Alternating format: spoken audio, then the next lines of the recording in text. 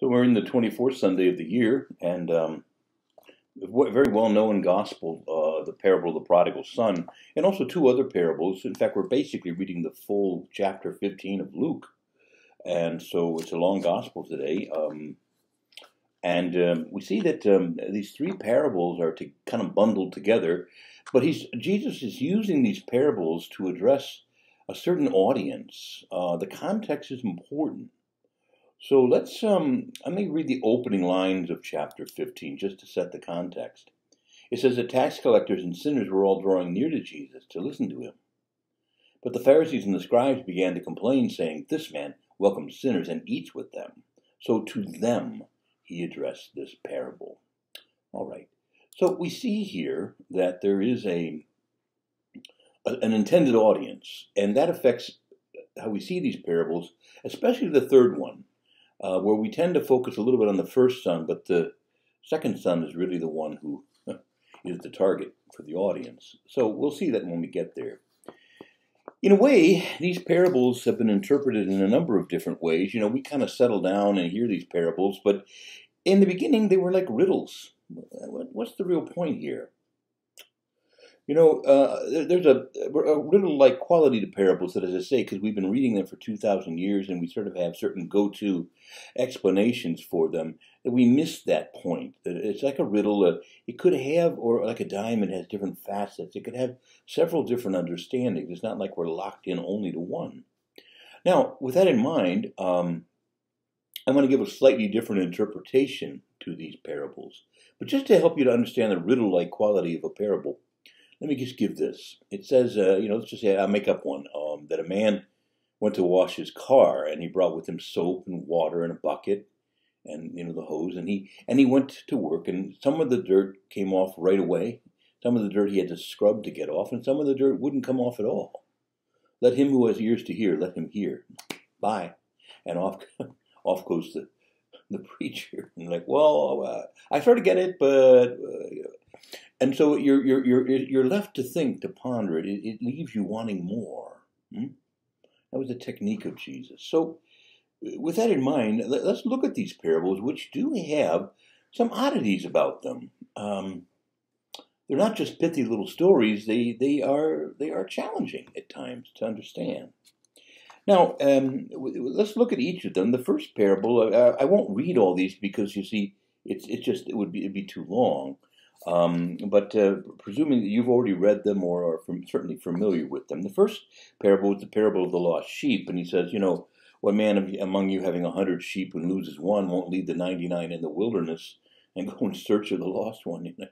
I don't know that I would do that. Now, first of all, we're talking about leaving them in the wilderness.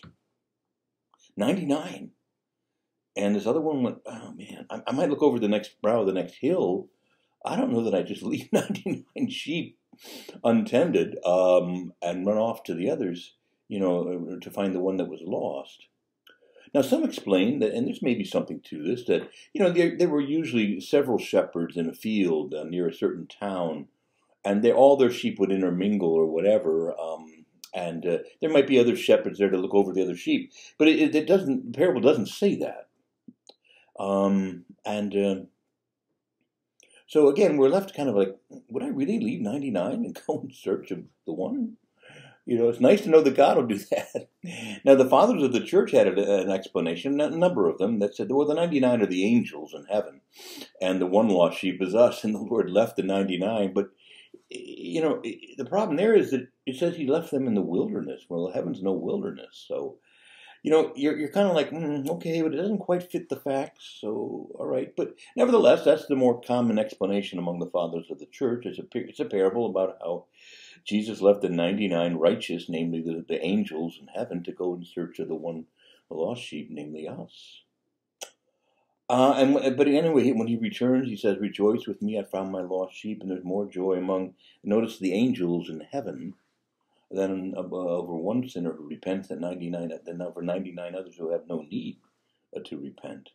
And of course, that makes, who doesn't need to repent? Well, again, if it's the angels, they don't need to repent. They've already perfectly followed the Lord. So again, there's a lot of makes you kind of scratch your head moments. Now, there's a third explanation that I want to offer you that says that this is kind of crazy. It's just crazy. Nobody would leave 99 in search of the one. I mean, you just say, well, too bad. I mean, you make a quick search, but you wouldn't leave. So, and what Jesus' point here, if we take this approach, would be to say, well, God is crazy. Yeah, he is. He's crazy in a way that defies human reasoning and understanding. That his grace for us is amazing. It goes beyond any explanation that makes real rational sense to us, not to God, but to us. And so Jesus is saying, you want to see everything kind of in human terms, but you got to start to see more as God sees. Even one lost sinner, one lost sheep is so precious. He'd leave 99. Knowing they don't need to repent, to go in search of the one. And it's kind of crazy. Yeah. Now, the second one, we understand, I think, money more than sheep, sheep or shepherding. There's a woman who has 10 coins. She loses one, and she searches diligently for it until she finds it, and then calls her friends together, and in effect has a party. The party probably costs as much or more as the lost coin. It's kind of crazy. What's going on here? Now again, some people, kind of the particular coin that's described is probably a day's wages, so it's not small. Let's just say it's $100. Actually, in modern U.S. dollars, how you measure these things, it would be more like $10 to $15. But remember, they didn't earn as much in those days, so. Again, we have about maybe $100, and again, I would, if I lost a $100 bill and I had 9 others, I'd say, okay, well, let me keep my eye out for that, but I don't think I'd stop everything to find it, and then when I found it, have a party that used most of it up. It doesn't make sense. It's kind of, and so in other words, maybe the idea here is that, God is kind of crazy by human standard. Don't try to figure him out based on your human way of assessing value and so on. God has the care of every soul on his mind, and what he does is kind of crazy to our way of thinking. And so it's described in these Pharisees saying, you're so earthly, you're so vain, and you don't understand how God the Father thinks. See, and every one of these sinners is precious to him. You've written them off, and you hope for their destruction. But that's not the way my Father is. Now, there's other explanation, and maybe this is a special coin. It was part of her headdress, her wedding headdress, so on. Part of her wedding dowry, But again, she's got 9 others, and, so I don't know. I'd be kind of like keeping my eye out for that missing $100 bill or whatever, and I'd certainly be happy when I found it, but I doubt I'd spend it all away either. So, but I don't want you to miss the kind of crazy making or crazy like qualities. God is crazy to love us, first of all, and to love us in such a powerful way, in a unique and a special way, kind of renders him sort of not the way we think. We're much more mercenary about stuff, honestly. Okay, and now we come then to the well-known parable of the lost son. Now, I think that once again, we miss a lot of the craziness of this parable. And again, it's too long for me to read the whole thing, but look, let's start just with the first son.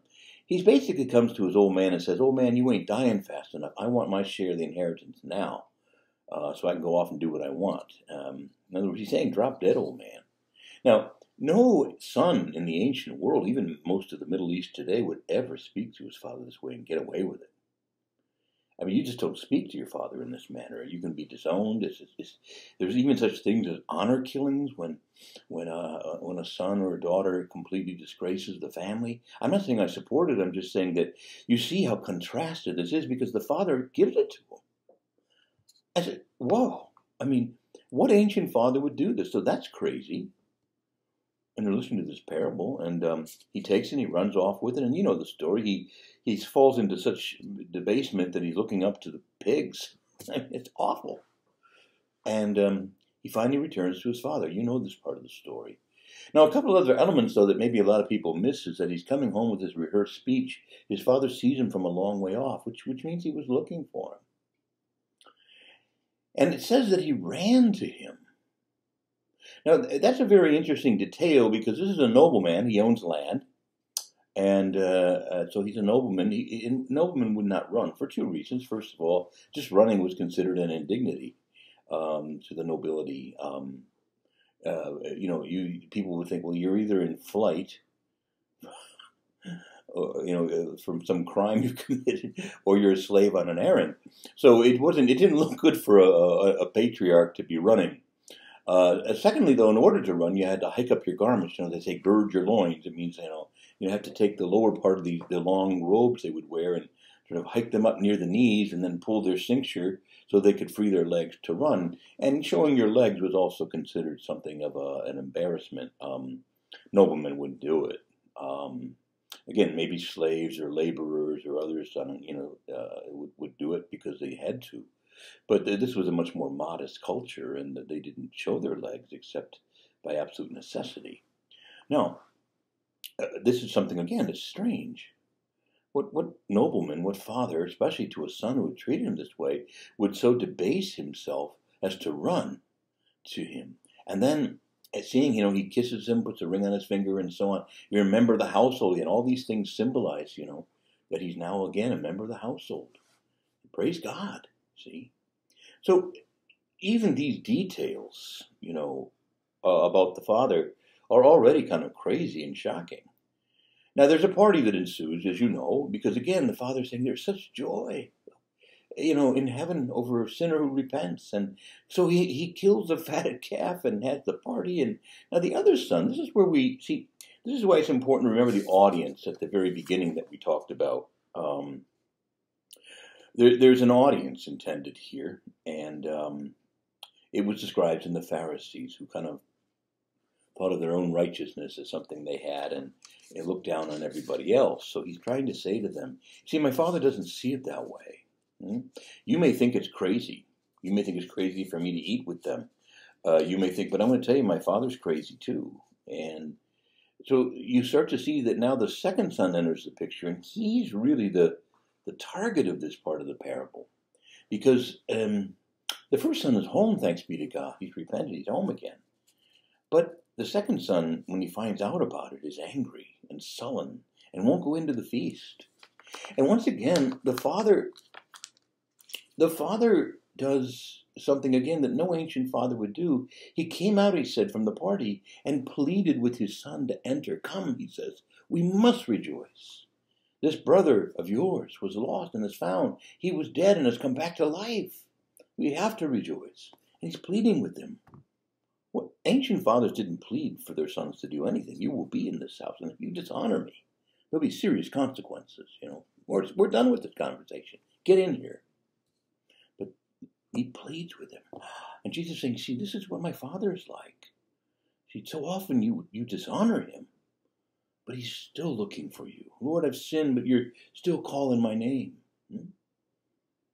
Now, the son, though, again, is very sullen. He's angry. He says, look, all these years, he says, I've slaved for you.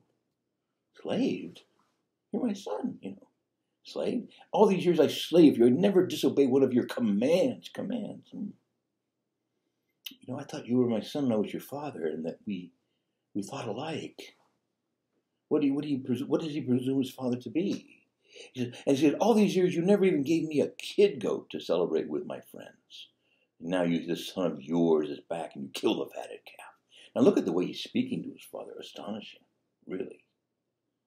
He's, and again, sons did not talk to their fathers this way and get away with it. And so it is, there's so many details in this parable that are like, whoa. And now we would see that the parable comes to an end. Now we'll find out why that is and what actually happens. But you start to see the older son is very sullen and angry at the father's mercy for this other son. And this is directed to the Pharisees and the scribes. And the Lord's saying, watch out. If you're not on the side of God, you're kind of missing the whole point. And, God may not always just do what you want or think, he's going to crush sinners. You're waiting for him to crush sinners. But at the end of the day, he may not see it the way you do. And by your standards, he may be crazy. And he puts up with a lot of garbage that, earthly fathers frankly don't. So he's painting a picture of the Father. Now, by the way, when the second son says, you never even gave me a kid goat to celebrate with my friends, remember, the goal in life isn't to celebrate with your friends. The goal in life is to celebrate with the Father and all his friends, namely the saints. So we see there's a lot of things wrong here. And again, the parable ends with the Father pleading for his son to re-enter the banquet. And then the parable just ends. We don't know. Does the son change his mind? Does he repent? Does he go in? Or does he stay out refusing to go in? Well, it's not answered because you're the one who has to answer it. I have to answer it. What, would I go in? See? Would I be outside angry? Or would I go in and rejoice? What would I do? What would these scribes and Pharisees do? See, you and I have to finish the parable. Now, this too is an image, if you will, for judgment, right? In that this is one of those images of judgment wherein it's not like somebody's trying to get into heaven, he's trying to stay out. He doesn't like the Father's mercy. He doesn't want it to be shown to sinners. And no matter whether they've repented or not, they're just sinners need to be destroyed from the face of the earth. Well, that was kind of the thinking, and I don't care for a God who wants to welcome someone who spent their life as a sinner. And how did that son see his life? I never disobeyed one of your commands. I slaved for you. Is that how you see your relationship with God? I hope not. His commands are liberating, and we're not slaving for him. He's called us to freely love him. So you see, there's a lot of things askew in this second son, and his problems are more subtle and layered. Whereas the first son was pretty much, sins of the flesh and run off and do what he pleases, and he finally comes to his senses. But this son's a little more complicated. He's convinced that he's in the right. And that's a very dangerous place to be when you're that way vis-a-vis God. Okay. So again, I need to keep it brief. We're going to wrap this up, but I want to just say that this parable sort of shakes things up a little. And I like to interpret these parables kind of as, this is sort of like crazy talk. Why would a woman lose one coin even though she has 9 others and run around searching for it and then have a party that costs almost the value of the coin? That's crazy. Yeah, that's the point. It's crazy from our point of view, how merciful God is, how much he forgives. It's crazy. But as the parable also shows, there comes a moment when you do have to make a decision whether we want his mercy and whether we're willing to enter into the party celebrating that mercy. And that's so his mercy abounds, but only if he's not going to force it on us. He's not going to say, you got to receive my mercy, whether you want to or not, whether you think you need it or not. I mean, it's like somebody coming up to you and saying, I forgive you for what you said to me yesterday. You say, well, you think, well, gee, what did I say? I don't think I need forgiveness. I think I said what needed to be said. And so, when a person pushes their mercy on you, it's a kind of a form of sort of being, passive aggressive. It's very poorly received. And so God's not going to force us to think, first of all, acknowledge that we need his mercy, and he's not going to force us to celebrate it and receive it. It's ours if we want it. But he's pleading. I can't change. I am who I am. And the party is what it is. Heaven, namely the party, you've got to decide. Do you want what I'm offering? So, that's the question that's left for you and me. Do we want this kind of a God? This kind of I think a lot of us have been trained in the school of mercy, whereas at that time, these people were trained much more in the idea that, you keep these precepts and you're righteous, and if you don't, you're a sinner and God's going to crush you, and that'll be a just day to see sinners crushed. And most of us are trained today in the mercy of God, almost to a fault. But nevertheless, it's a great thing to celebrate. God is so merciful. But remember, it's repentance. That's the key that unlocks mercy. Okay? And so this isn't just, mercy whether you want it or not. This is a mercy you and I have to decide. I need it, I want it, and I'm going to celebrate with you and everyone else who needs it. Thank you, Heavenly Father. Thank you, Lord Jesus. Thank you, Holy Spirit. All right, so this is all a little crazy from worldly perspectives, but God doesn't think like we do. As high as the heavens are above the earth, so high are my thoughts above your thoughts, says the Lord, and my ways above your ways. And so these parables are a call to repentance, to change the way we think about ourselves and how we relate to God, and how about we relate to other sinners relate to God like us, and how we relate to each other. And that's the summons of these parables, which are crazy. God's crazy to love us. But aren't you glad he's crazy? Because and again, I mean that in a very hyperbolic, but also a very loving way. All right, so thank the Lord for his mercy this very day, shown not just to you, but shown to others as well. Amen.